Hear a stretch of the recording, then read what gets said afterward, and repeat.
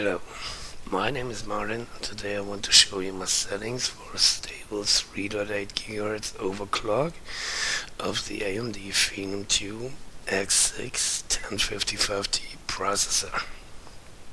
The setup I use is based on an Aswell 870 Extreme 3 motherboard, 2 sticks of 4GB each, Kingston Value DDR3 1333 RAM, a side Mugen 2 aftermarket CPU cooler, and of course the AMD Phenom II X6 1055T processor. A word of warning regarding the CPU cooling. Do not try this overclock with the stock AMD cooler you got delivered with your processor. The stock AMD cooler will not be able to hold down temperatures below 55 degrees on load with this overclock. Plus, it will reach a noise level that you think your computer will take off or explode soon. Good and effective aftermarket coolers for socket AM3 with low noise and good temperature scaling you can find via Google. Okay, let's move on. Here we are on the system overview page. Several information is displayed here, like BIOS version, processor speed, total amount of memory. Let's move on to the interesting part. So here we are on the page that matters, the OC tweaker page. The first setting, load optimized CPU OC setting, we leave completely alone. We have nothing to do with that. The next setting, overclock mode, is relevant for us. This we set to asynchronous. Then CPU frequency we set to 272. CPU dynamic overclocking we leave disabled. PCIe frequency we leave on 100. Spectrum disabled. Boot failure guard enabled. Boot failure guard count we set to 2. More we don't need anyways.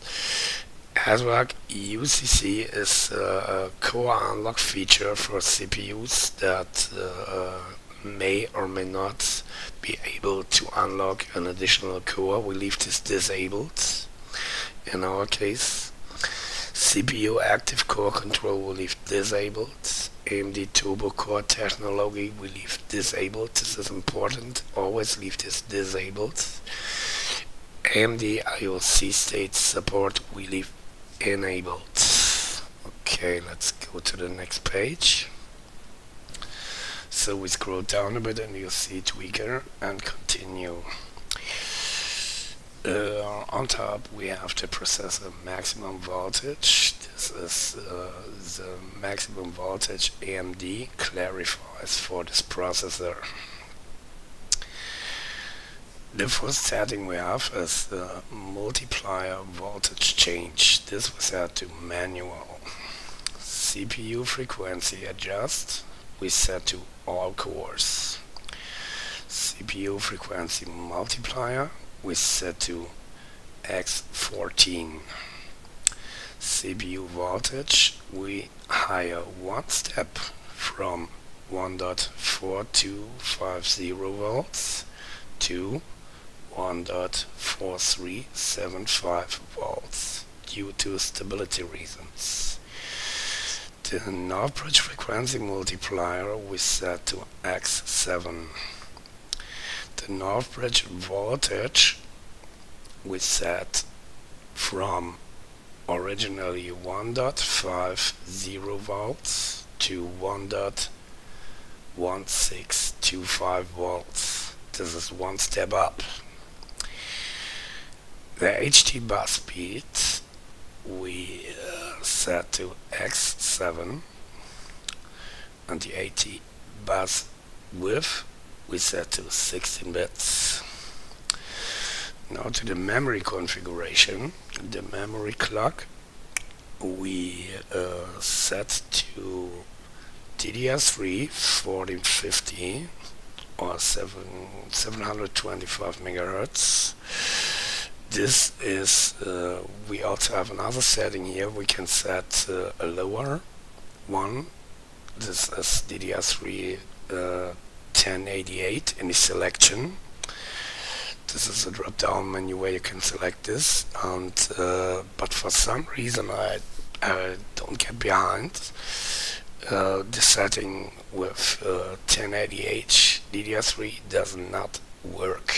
So we have to use the DDR3 1415, and as we already use originally DDR3 1334 RAM, we need to higher the DRAM voltage from 1.5 volts to 1.603 volts to have stability on this RAM overclock. The HT voltage we higher one step from 1.20 volts to 1.21 volts. This is one step up. The MGPU voltage we leave as is originally, and now we get to the memory timings page. Let's move on. So here we are in the memory timing section of the OC tweaker.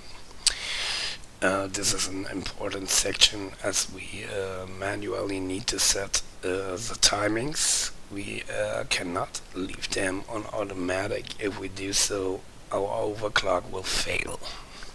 So let's go on. Memory controller mode we leave unganked. Power down enable we leave disabled. Bank interleaving we leave on automatic. Channel interleaving we leave on #2. Now the important stuff. Cache latency we manually set to 9. TRCD we set manually to 9. TRP we set manually to 9. And TRAS we set manually to 25.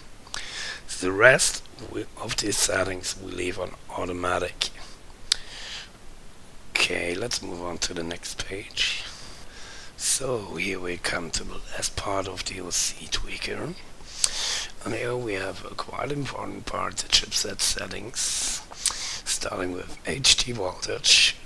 Here we need to higher this one step from 1.20 volts to 1.21 volts due to stability reasons. The other settings here, like MGPU voltage, SB voltage, CPU VDDA voltage, PCIe VDDA voltage, we leave on original but set them manually. This means we change them from automatic to their original value as it is displayed on the screen. Another important thing is CPU load line calibration. This setting must be set to normal, else overclocking will fail. With any other setting it will fail. This must be set to normal. So, as we are now at the end of our OC tweaker configuration, we can now save our settings into one of the three saving slots. Which one you take, it doesn't matter. Just choose one of the three and select a saving name as added here to, for example, OC 3.8 perfect or whatever else you desire. Okay, let's move on to the next page. Here we are in the advanced tab in the CPU configuration section. Here we have the cool and quiet function. I would recommend you, after you successfully overclocked your system and tested stability, to enable this, as this function saves you a lot of power energy. Your power bill will say thank you. The other settings, the other four settings here, you can leave as is. Okay, let's move on to the next page. Alright, BIOS settings are saved, Windows is fired up, and we now fly absolutely crash free with 3.8 GHz. LinX stability test is running. Maximum load temperature with LinX running is 52 degrees. That's very okay. Side moving too. Cooler is doing good work. And now let's move on to the next page. Stability testing continues. Here we're using Prime 95 to test the stability of our overclock. Prime 95 is a bit more demanding than LinX is because it permanently loads all 6 cores, as you can see on the screen and the core temp display. All cores loaded at 100%. CPU temperature in this condition is 54 degrees. 54 degrees is still great. Side Mugen 2 cooler is doing very good work. Alright, now let's have a look how our overclocked AMD Phenom II 6-core 1055T processor performs in benchmarking. Alright, here we go. This is an exciting result. 864 goes to 1 GHz overclocked AMD 1055T 6-core processor performance, nearly on par with the $900 Intel Core i7-965 Extreme Edition processor. This is great performance for the buck, taken that this Intel processor costs 5x as much as the AMD 1055T processor costs.